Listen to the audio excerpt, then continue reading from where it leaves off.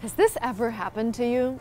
When there is a person who's doing something and you follow them, I would say on Instagram or on YouTube, and every time they post something, you click right away? Because watching them makes you feel kind of jealous and kind of wanting to do the same. And the more you watch their content, the more unhappy you become. It happens to me all the time. But basically, this is called unrealized potential. When you see someone doing something and you're like, when you have this feeling or this voice inside your head saying, it should be me. It should be me doing that. I can do it better. This is basically the feeling that gets you onto the next level. And I had this feeling before I started my YouTube channel. I was watching other people making videos and I was like, I could have done it a lot better. So basically it can be black and white. It is white when you're like, oh, I like what this person is doing. This is definitely the direction I want to take. Let me try and maybe take the same steps. So maybe go into that direction. And then you start working and then you become productive with this. The black version of this feeling is when you follow a person in a way that it's becoming toxic. So every day you start hating them and yourself even more, just because they're going higher and higher with their achievements and you're like, it should be me, but I won't do anything.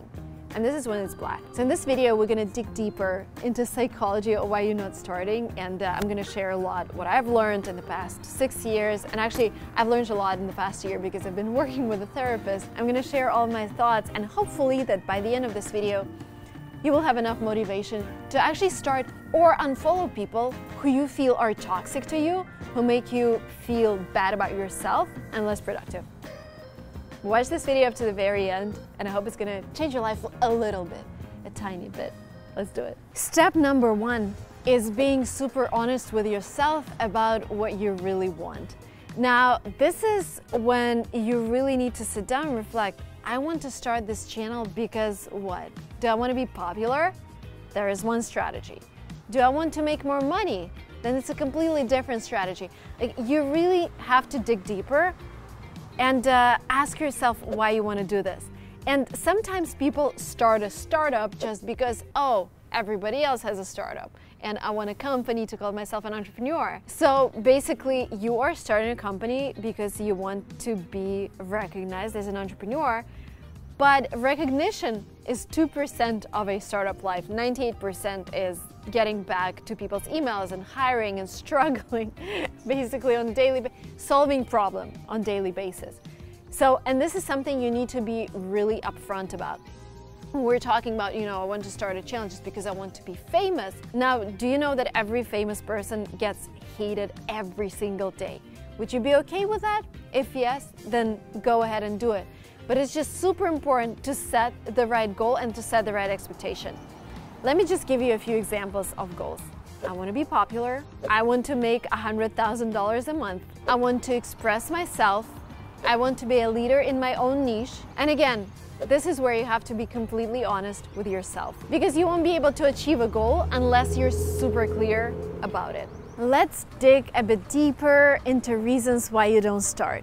And the reason number 1 is you actually compare yourself to other people and you're like, oh, but they already raised their Series A. I don't want to start a company and compete with them. I would never be able to make that much money as they're making. The problem here is that you're comparing yourself with people who are already in the point B and you're in the point A.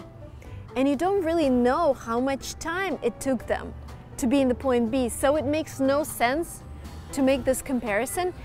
And even coming up with an idea to start a company, that might take several years. And what we see on the surface is, a news article that somebody started a company and raised their first round. But they would never tell that that person iterated through several ideas for the past 3 years. And this is actually the first one they kind of feel secure about and kind of feel confident about. So never ever compare yourself to somebody else. It is okay to get inspired. It is okay to set milestones based on somebody else's success. But telling yourself, oh, I'm not going to start because she already has 100,000 subscribers and I'm just starting from 0, this wouldn't work. You only compare yourself with your previous results. The sponsor of today's video is Hirect app, and they make hiring and getting hired a lot easier. Now, a lot of people do not start looking for a new job because they think it's gonna be too time consuming. Hirect app allows you to text back and forth with the company's CEO so you can learn about the company on a personal level. Hirect app was created to make the process of applying for a new job easier, to avoid back and forth in emails, HRs, and other third parties involved. Hirect app allows recruiters and candidates to chat directly. Their powerful AI algorithm would recommend suitable positions and candidates for both parties. What you need to do is download the app, upload your resume, and their AI will start looking for suitable positions for you. Most candidates and CEOs hear back from each other in 12 seconds. Hirect app guarantees that there is no spam, scam, or other safety hazard on the app. All information provided by the users is protected and verified by the platform. Oh, and you can also use Hirect to look for remote jobs. You just need to select this feature in the app and it will look for remote jobs for you. If you're looking for a job with Hirect, you can get hired 10x faster. Just imagine, today you're looking for a job and in 24 hours you have one. Make sure to download Hirect app to start something new today. The link is in the description. Thank you, Hirect, for making this video possible. Let's get back to the video. There are 3 components to starting something. First of all, believing in yourself, and this is something we've talked about already. Second is acting, super important. But there's also a third component, which is knowing how the system works. Because if you're like, oh, I want to start a business, oh, I want to start a YouTube channel, that's cool, but how do you get there? So understanding system means understanding what equipment you need, how to make a video go viral, or if we're talking about a business, understanding how to sell through a website, how to launch Google Ads, what works for a company. So don't start by dropping everything you have now and switching to a new career. Start with actually doing some research, talking to people, and understanding the game. You don't start playing Monopoly without reading the actual rules. You take your time and read the rules. The same with anything you start in your life. You take your time, you read the rules, you start believing in yourself, and you start acting. Another cool story that I wanted to tell you is actually about focusing on what you like doing and your strengths versus looking at other people's success and trying to copy what they're doing when it doesn't actually work for you. Very interesting example. So when we started LinguaTrip, we didn't have money for marketing, but I saw a lot of platforms and agencies marketing themselves by spending thousands and tens of thousands on Google AdWords. And I was like, how do we compete there? We don't have that money. And I was like, okay, maybe we should try creating videos. And I think we became the largest agency in some countries just because we relied on YouTube, while nobody else was doing that. And it is very tempting to look at someone who is big in your niche and be like, oh, he's doing this, this, and that, I probably should do this. But the thing is, if you just compete on top, you miss the trends that are emerging. And emerging trends is your chance to get big. Now, a lot of creators are not focusing on short videos. And I'm like, come on. People become superstars in 2 months after starting posting on TikTok. If you're focusing on like, oh, Graham Stephan does this amazing type of videos, I should just focus on copying him, this would probably get you nowhere because you can't be another Graham Stephan. But if you're like, oh, the platform just launched another format and people are still exploring it, maybe it is my chance.